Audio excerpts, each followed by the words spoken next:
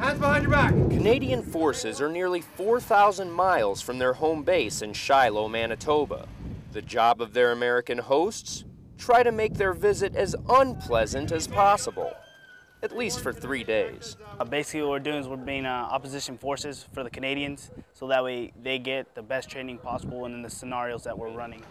It was part of this year's Rim of the Pacific exercise, or RIMPAC 2012, being conducted in and around the Hawaiian Islands. It's a lot different than what we're used to. It's a lot more realistic, allowing troops to break through plateaus and get a better threshold on their soldier abilities. The training also exposed U.S. Marines to new tactics, techniques, and procedures.